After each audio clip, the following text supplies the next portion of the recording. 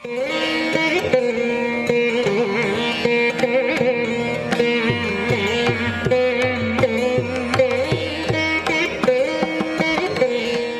the objective of promoting inclusive growth and addressing inequity with special focus on the poorest of the poor and the marginalized, the government of Tamil Nadu is implementing Vazhndhu Kaattuvom project, an empowerment and poverty reduction project in 70 backward blocks of 15 districts in Tamil Nadu. The objectives of the project are to empower the poor and to improve their livelihoods by promoting pro-poor community organizations, building the skills and the capacity of the poor, and financing the livelihood investments. The project follows the community-driven development approach wherein village communities identify their own needs, design and plan interventions, and implement and monitor them by adopting key non-negotiable principles. It is a firm conviction of the project that poverty cannot be alleviated without mobilizing the poor into community organizations and their active participation in the poverty alleviation initiatives.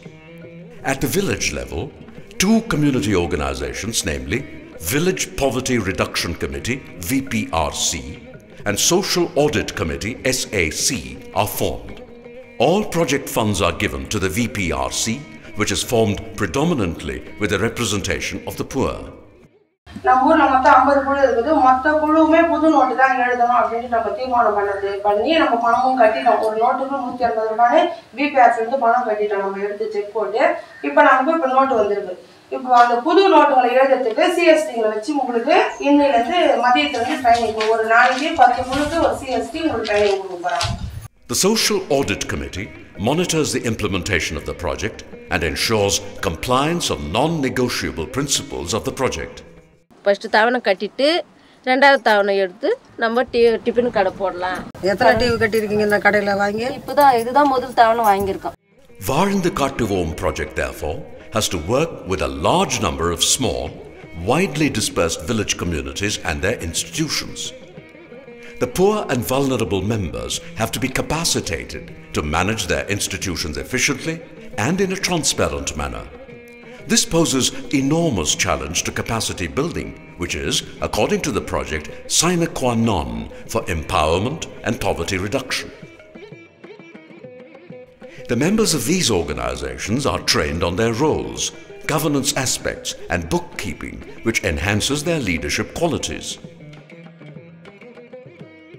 Apart from building the capacity of community members through classroom training, adequate hands-on training and close hand-holding support are also provided.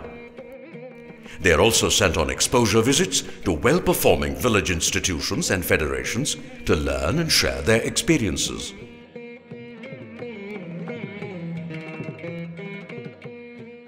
Vallipattu கிராமத்தைச் சேர்ந்து வந்திருக்கும் அனைத்து சுயஉதவி குழு உறுப்பினர் அனைவருக்கும் எங்கள் வளையாம்பட்டு கிராமத்தின் சார்பாக அன்னப்பறவை மகளிர் தொழில் கூட்டமைப்பு உள்ள அனைவருக்கும் உங்களை அதன் மூலம் சார்பாக அனைவரையும் வருக வருக என வரவேற்கிறேன்.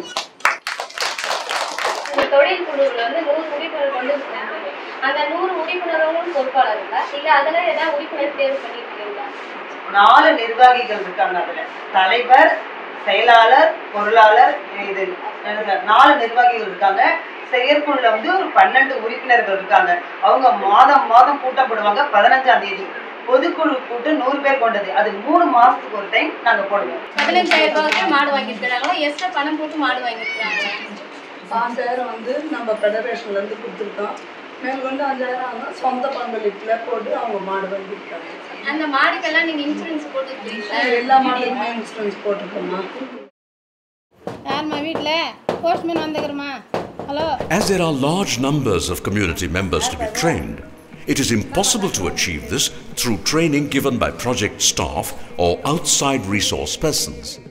Therefore, the project has evolved an innovative strategy to promote and utilize community professionals, CPs, for building the capacities of the CBOs. Community professionals are homegrown para-professionals who have successfully implemented the project in their villages as members of VPRCs, SHGs social audit committees or federations, and have specific expertise in areas like bookkeeping, governance, group dynamics, and local knowledge. The project has developed CPs like Community SHG Trainers, CST, Community Disability Facilitators, CDF, bookkeepers, community auditors, etc., depending on the functional area of their specialization. Community Disability Facilitators, CDFs, are committed paraprofessionals who extend rehabilitation services to the needy, disabled persons in their village by providing specialized, home-based support services. Since the CPs belong to the village, they are trusted by the communities, and the CPs are able to provide continuous hand-holding support to the SHGs and other CBOs. This has helped in the emergence of strong community organizations. The CPs are now used not only to train CBOs, but also to train project staff and external agencies involved with the project. CPs are paid remuneration for their services. They are also used for initial communication and awareness programs and in appraisal and World Bank support missions. To provide an institutional mechanism for the community professionals to lend their services on a sustained basis, Community Professionals Learning and Training Centers, CPLTCs, have been established at the district level. CPLTCs are owned and managed by the community themselves and facilitates community learning in a systematic manner, providing a platform for community members to share their learning and experience. The project has given initial seed capital to set up the CPLTCs. From the second year, CPLTCs are expected to break even and meet all their expenses by generating income through the charges on services provided by them. பொதுக்குழு கூட்டத்தில் என்னை வந்து செயற்குழு உறுப்பினராக தேர்வு பண்ணாங்க.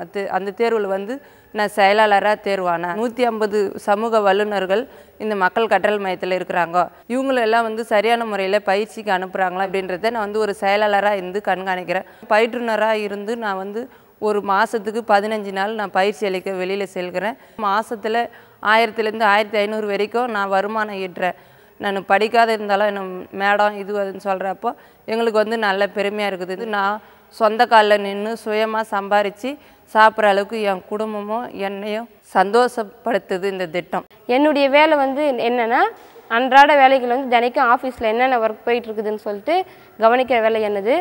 அதுக்கடுத்து வந்து எங்கள் சிபிஸுங்க வந்து ஃபீல்டுக்கு வந்து ட்ரைனிங் கொடுக்க போக சொல்ல வந்து தினைக்கும் போயிடுவாங்க. அவங்க வந்து கரெக்டான இடத்துல போய்ட்டு அங்கே சேவை அளிக்கிறாங்களா என்னன்னு சொல்லிட்டு நாங்கள் போய்ட்டு ஃபீல்டில் வந்து நாங்கள் கண்காணிச்சிக்கிட்டு வருவேன். நாங்கள் மாதம் ஒரு டைம் வந்து செயற்குழு கூட்டம் போடுறோம்.